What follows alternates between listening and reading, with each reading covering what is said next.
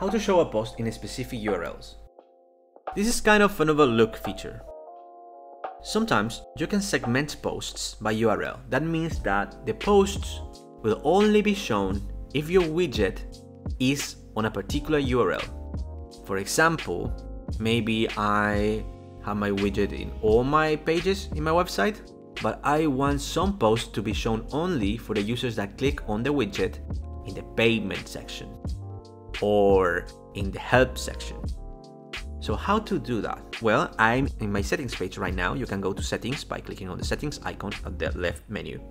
And then scroll down to categories and segmentation in the general section. So you can enable this feature by clicking on here and saving the settings.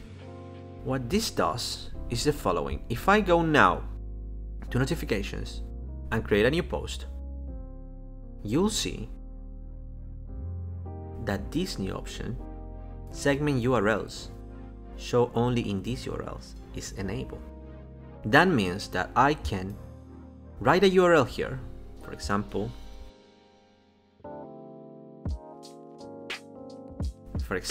I'm gonna paste the URL for our pricing page here, and this post will be only available in our widget when the widget is in the pricing page, but not in any other page.